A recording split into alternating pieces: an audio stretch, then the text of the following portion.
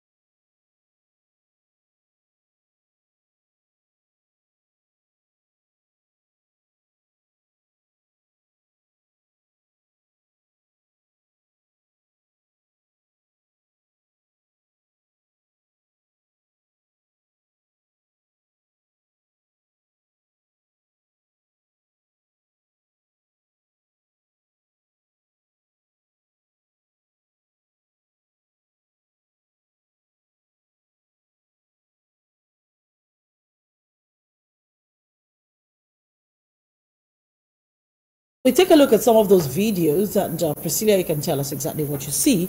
Of course, what you got from those videos. Okay, ma'am. So, in Bariga, it happens that they are just beside the third mainland bridge, so they are very, very close to the water. So it tends that whenever it rains, the water from the bridge, from under the bridge, becomes worse and gets into their neighborhood, and it has been happening for quite some time. Hold on, this is not water. But the videos for of course this is water, but what I'm saying, first of all, can my director go back to that first video? Bless you. Now that video we're looking at, Dami, that's a lot of trash that they use in filling their floors, so they can step as in on people it. Are using trash to fill their floors so that they can have somewhere to put their legs. Are you kidding me? There's a video of... So it's an intentional thing that they're dumping refuse on their floor. Yes. Wow. Okay, go ahead. Yes, so it happens that a few years back, the governor at the time wanted to do something at the other side of the bridge, so he filled it with sand. Okay. Neglecting the other side of the bridge, which is Bariga. Okay, so the jetty that was done on the side. Yes, it did affect the other side. Okay, so now the water doesn't stay there. It comes into Bariga. Okay. So it's this bad. According to them, we were not there when it's really raining. Bad. It was raining. So according to them, this is even less. This is good. This is good. Yes, this is good. Some people even have to like flush the water out of their house using we met a man that said he uses 6 liters of fuel every single day to flush out the water, to pump the water out. So he built his house. Yes. Many of them in a river plain, lowland. He built it. Yes. He did not know he was supposed to. According to him, he said the land wasn't like that before. Yes. But this is a lowland. Yes, this is a lowland. Actually, he said he has been there. And this is a river plain. Yes. They're not supposed to just build here until they have filled it. Yes. Because the water level, apparently global warming now, water level is even rising every day. So you should have measured that you would have a minimum of this is somebody's house. Inside somebody's house. This is inside somebody's house. Is this a kitchen? No, this is the house. They had to leave their parlor. Yes, they had to leave. Yes, so they had to use things to raise everything. Yes. Is that a bed? Yes, a bed. Do they sleep in this house? No. All of them that neighborhood, most of them, they own their houses. So they had to, those who had alternative had to go somewhere else. Live those with someone else. Have alternative have to manage. And sleep there. Stay there. Okay. Do their kids go to school? Yes, their kids go to school, and some schools are even down the street. So the kids enter water to go to school every time. Damn me. That's fine. So apparently, this is somebody's neighborhood. People live here. I can see that there are shanties. I can see that they have bathrooms outside these houses. So, is this supposed to be a river or a canal? This is a canal, but it has been done after they didn't complete it. Like some other canals that are currently in Lagos. They did not complete this canal. So instead of the water flowing, it's just there. It's not moving. Static. It's static. It's not. It's just there. It's stagnant. Okay.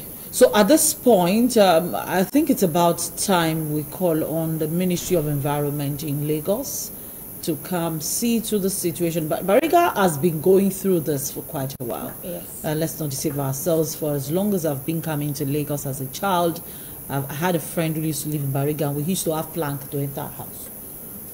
So I really know that Bariga has been going through this too for a while now. And that's the water level. So, okay. It's the Costain aspect. What's this? This is Costain. This is Costain. Yes. Okay. So what is this? What are we looking at exactly? So here in Costain, this particular water that we saw now, Yeah. it's a canal, but it has been filled with these debts that we see. So when the water comes, So Nigerians, Lagosians, go there to dump their refuse. Yes. When the water comes, if it comes out and enters into their homes, sometimes in the night when they are sleeping, so they have to like wake up and raise their things, all of those processes all over again. So people actually live here. Yes, people Yes. live here. Is this close to the National Theatre? Yes, Yes, it is. it is. So this is the community after or around the National Around Theatre. the National Theatre. It's behind the National Theatre actually. So, and then to them, they said the only thing they can do right now is to just keep dumping their refuse there because the PSP guys can't come into their Communities. Community, yes. Can't Do have they access come to out them. of their community? They do. So why not bring their refuse out of their community and drop in the bins situated by the side of the road? I have no idea why they do that. Because there is government responsibility and there is yes, the people's responsibility. Yes. And then the shocking part is, while we were doing all of this, we saw a bakery. Yes. Just around. In the same community. Hold on. The bakery was beside the dirt or beside No, the water? inside the community though. Around the bakery, there were lots of dirt. dirt. And I was wondering, how would you people even What kind of bread do they bake? Agege bread. Yes. make a bread?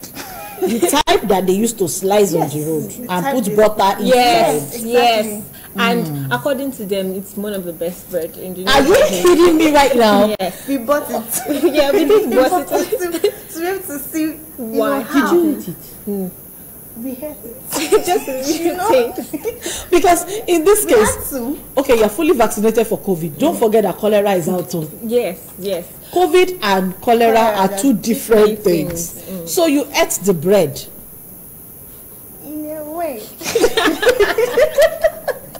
No, but This is the bakery actually. what? This is the bakery. Eh? This is the bakery. Eh? Yes. Oh my. And they are using bowl. For me, I told them. I said, Hold bowl- on. They are using borehole water. Water. Yeah. They're not buying water from not outside. buying water. So they have this flood water in their Yes. community, Yeah. which obviously is seeping into The bowl. every other Yes. bowl and well. Contaminates everything. And then they're using the water to bake bread. Bread.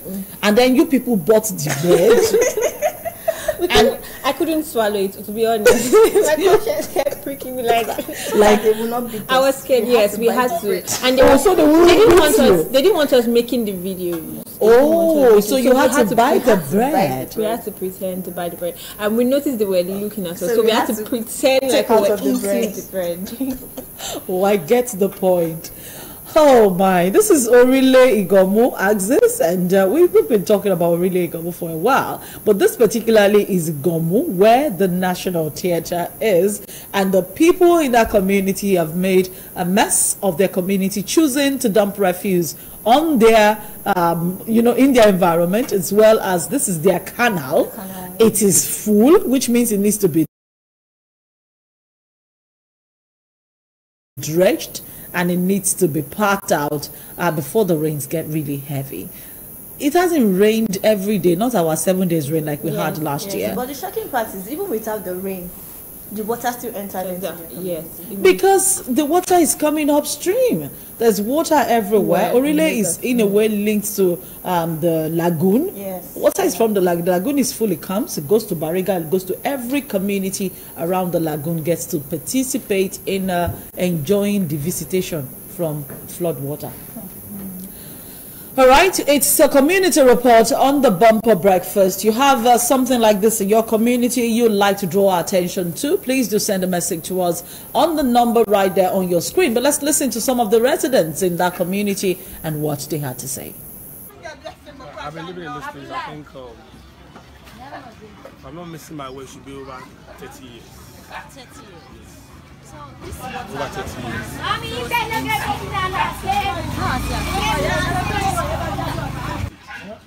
Why I say so? Most of the time that we wake up in the morning, we see water flowing everywhere. And like the community we grew up, it's a slum area. We live in this place not by choice, it's just by chance. This is where we find ourselves, and there's no can do about that. If you want to live in that place, there are people that live in that place, but because of that water, no one can come out from that place or go to that place. Most of the time when we come in the morning. And that water, it comes often early in the morning, between that 6 and 7, when people are just trying to go out for their daily work. And later in the day, it comes like that. So it might come like that for like 2-3 weeks or a month sometimes. Then after that, it will stop. In another 3-4 months, we'll have that experience again. That has been the situation for over 30 years that I said I've been in this place. But I noticed a dump site around there, and it's normal that when the water overflows like that, it brings in death. Is it that the PSP agents don't even walk around this area, they don't come to clear them? Yes, that is true. There was a time we were trying to arrange such so that PSP lawman can come and evacuate dead and refugee community. But the problem we're facing the road. There's no good road whereby the vehicle can access, every corner of the community. So it don't come like that. And of course, you have to use that in different houses. Definitely you have to keep it somewhere. You cannot keep that in your house. So that we do that within the neighborhood. So that's why it's like that. At times, even when you're in the house sleeping, water will just enter the house before you see it. Just like exactly very early in the morning, because it's in the house time that normally comes. It comes in the morning, it comes in the evening. Shake it. Even our recent don't set. It came like yesterday. It came. Shake it. So I don't know, maybe today is going to come again. Today evening. I don't know if it's going to come again. So it's just something that it comes often, like every time. So when it rains, does it have like a special effect? Yes, exactly, yes. Yeah, so when it rains now, with the addition of the rain and the water itself, when the water is coming, so it now makes everywhere to be flooded, like everywhere. It just be, at times when you even want to pass, you need to put your, this thing, what's it called, your trouser before you can be able to pass. Okay, so how is the malaria typhoid rate? Very high, yeah, because that God is the one who has been keeping us here. Very high. So when this water comes, as it's like displaced people, like made them or render them homeless in such a way that they can't go into their houses or something like that? No, the thing there is that, let me just use this word, let me just put it this way, that every one of us who have been in this area or this community, we are all used to it. So when it enters the house like this, most people, they used to pack it. Like the water comes and goes. So when the water is going, you add the water, then pour the water outside so that it will go together. So when the water is coming, it comes with death. Yeah, exactly. Yes. What are the community doing in trying to take out those deaths and maybe minimize the rate at which that water comes? Seriously, for years I've been here, I've not seen anyone do anything concerning it. Because we just believe that it's something that has time. There will be a time like this, it will not come at all, nobody will notice anything like that. So at times like this, it will come. So when it comes, like just accept to believe that it's not something that will happen tomorrow. It can even happen that tomorrow, but it might not happen this tomorrow. So from your own view now, what do you think?